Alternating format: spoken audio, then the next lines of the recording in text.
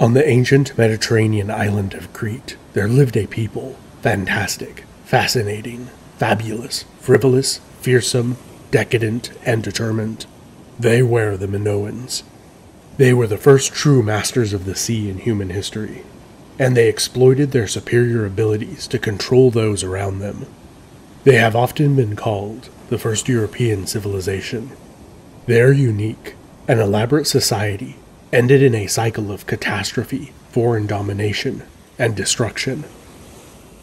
The island of Crete is located in the eastern Mediterranean, at the nexus of ancient maritime trade routes linking Europe, Western Asia, and North Africa together. The strategic position of the island and its ample natural resources set up Crete for a remarkable history.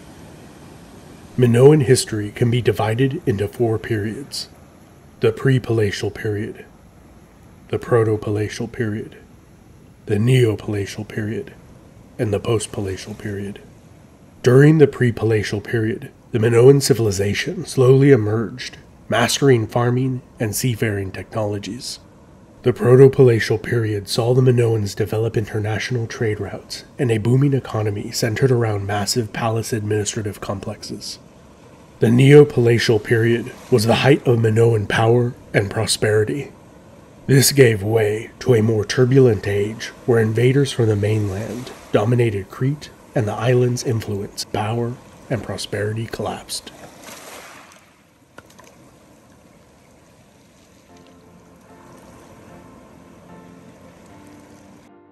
Long before Minoan society developed in humanity's prehistoric past, many of the early inhabitants of Crete most likely arrived there by accident. Primitive fishing boats, rafts, and wreckage, carried out to sea by the tide or by storms, stumbled into Crete. The watercraft carried fishermen, fugitives, marooned adventurers, and migrants from around the mainland of the eastern Mediterranean. They decided to stay. The island remained sparsely populated by hunter-gatherers and coastal fishermen until around 7000 BC, when farming was introduced, possibly by migrant Anatolian farmers. The population steadily increased, and by the mid to later 4th millennium BC, several other important technologies were adopted, like the potter's wheel and metalworking, which drastically increased productivity and efficiency. Domesticated cattle, sheep, goats, and pigs were also introduced. Cattle were especially valued, as they were used to plow fields. They also provided nutritious sources of protein, like meat, milk, and cheese. Other animal byproducts like textiles and leather fueled early Minoan industry and trade. Initially, the Proto-Minoans leveled up their seafaring experience by sailing along the coast of their own island, as it was easier to trade goods with other coastal settlements by boat than to trek through the mountainous terrain of the 150-mile-long island. Throughout Minoan history, the vast majority of the island's population was concentrated on the eastern half of the island, as it had the best farmland. Crete was self-sufficient. It had plenty of food sources, fresh water, and timber to build boats. All basic necessities needed for a great seafaring civilization. But there was something missing on their island: metal. Specifically copper and tin, needed to make bronze. Metals were the crude oil of the ancient world, needed to fuel a civilization's construction, military, and agricultural productivity. After mastering the basics of seafaring and making improvements to their boats, Minoan merchants began trading with the Cycladic Islands to their north, and then began exploring and trading with the other peoples of the Aegean. The Minoans on Crete and the inhabitants of the Cyclades Islands formed close cultural and economic ties that were to last for more than 1,000 years. Around the beginning of the 2nd millennium BC, the economy on Crete was booming. Larger and larger homes were being built for an emerging ruling class of merchants, priests, and nobles. These homes, along with warehouses and workshops, began to merge into larger palace complexes. This was the first palace period on Crete, during which the Minoans began to flex their muscle, occupying the Cyclades Islands, and establishing ever further trade routes. The Minoans began regular trade with the island of Cyprus, where they acquired large amounts of copper. They also established regular trade with the Amorite kingdoms and Canaanite city-states of the Levant. The Kingdom of Egypt became the Minoans' most lucrative trading partner. There they acquired vast amounts of gold, which could be traded at much higher prices elsewhere in the Mediterranean.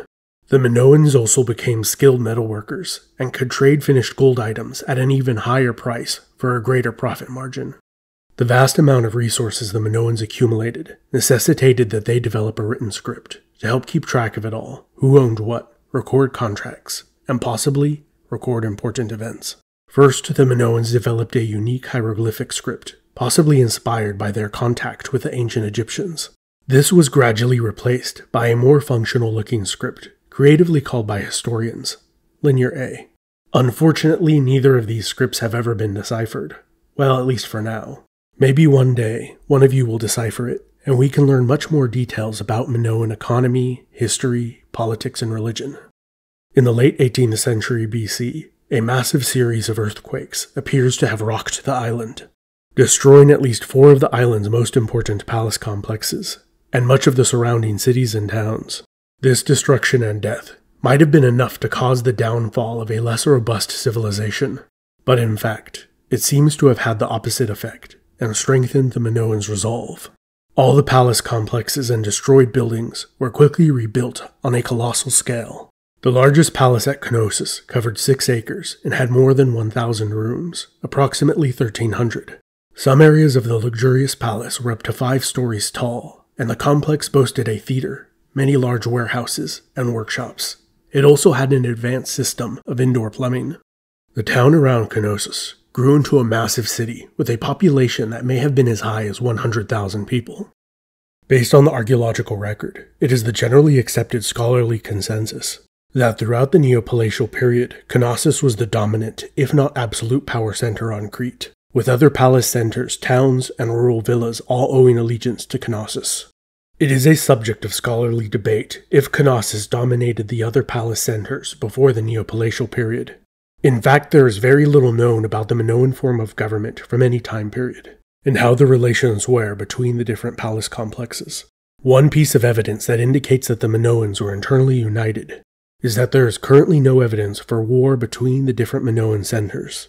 From much later classical Greek legend, folklore, and histories, it is asserted that a king named Minos ruled from Knossos. He established an empire in the Aegean, founded colonies, and stamped out piracy. In regard to the Minoans, the Greek historian Herodotus used the term thalassocracy to describe this type of seafaring empire. In recent times, it has been hypothesized that Minos was a Minoan word for king, or perhaps a title like Caesar, where later kings took the name of an early great king. Other scholars have hypothesized that the Minoans did not even have a king, but instead were ruled over by priestess queens. At Knossos there is a throne room. However, in the significant amount of Minoan art found throughout Crete, there is no clear example of a kingly figure depicted. In contrast, there are numerous examples of prominent females depicted that have been interpreted as goddesses, priestesses, or perhaps even queens. Whatever the case may be, from surviving art it appears women did play a dominant role in religion and palace life, in contrast to other Near Eastern cultures where men are depicted far more often than women. In Minoan art it is the opposite. Women are more common, and dress far more elaborately than the fellas. Men are usually shown performing outdoor manual labor, or as soldier sailors. This probably led to the artistic convention of portraying men as heavily tanned, and most women as pale white, as it was probably a status symbol to have noble women spending away their hours indoors. The vitamin D deficient look became so desirable that applying toxic white lead makeup became a thing. This same artistic convention is also seen in early Roman fresco. But palatial life was not all toxic beauty and ostentatious dresses.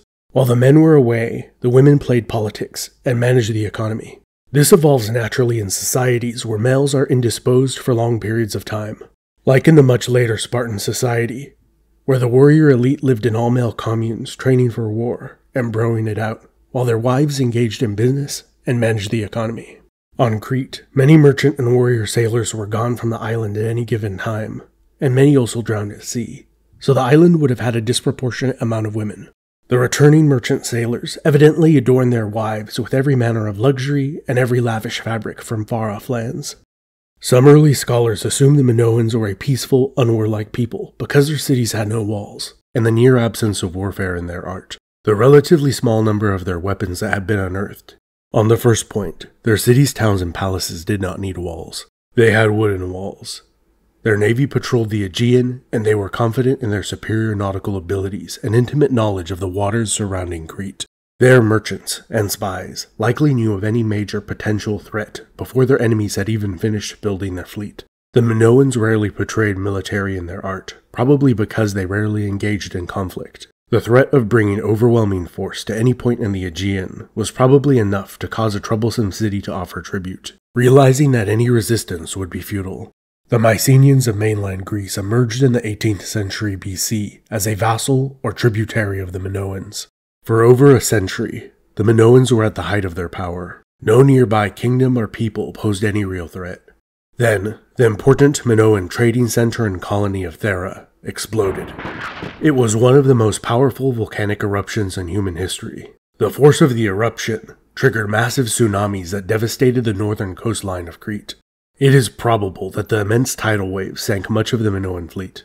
The determined Minoans had experienced devastating natural disasters before, but none like this. Despite the massive setbacks, they began to slowly rebuild.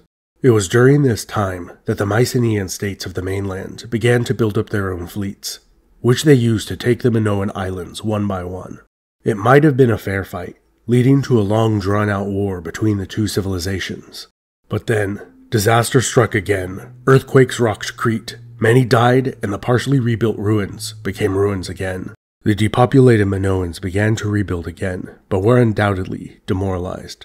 Sometime around 1450 BC, the mainland Mycenaeans arrived and conquered the island. A new Mycenaean ruling class set up shop at Knossos, where they built a new palace. Throughout the remainder of the post-palatial period, Minoan culture was gradually replaced by Mycenaean. A level of prosperity did return to the island, but it was a pale shadow of its former monopolistic opulence. The Mycenaean states were on the periphery of the interconnected system of great empires of the later Bronze Age. In contrast to the relatively united empires of the East, the Mycenaeans were a very loose confederation of states centered around fortified palace complexes.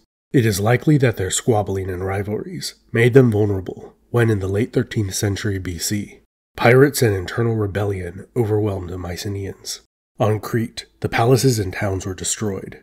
Again, some survivors built remote fortified hilltop settlements, which are evidence of the turbulent times. It also appears that many throughout the Aegean and coastal Anatolia joined the marauders. They moved east along the coast, leaving a swath of destruction in their wake. Their rampage culminated with a failed invasion of Egypt. Some of the captured people of the sea, called the Peliset, were resettled in southern Canaan. Their descendants became known as the Philistines. Scholars generally agree that the Peliset were of Aegean origin, and the most popular theory is that they were descended from the amalgamated Minoans and Mycenaeans of Crete, which, if you would like to know more about the Philistines, check out the video I made about them. As the whole greater Near East fell into a dark age, Crete became a sparsely populated backwater, and memory of its once glorious past faded into myth and legend, and much of it was forgotten. 3,000 years after Minoan civilization collapsed, they were rediscovered. The first archaeologist to undertake excavations at Knossos was named Minos. How cool is that? Very cool. This has been Epimetheus. A huge thanks to my patrons over on Patreon, and to all of you who enjoyed the video enough to watch till the end.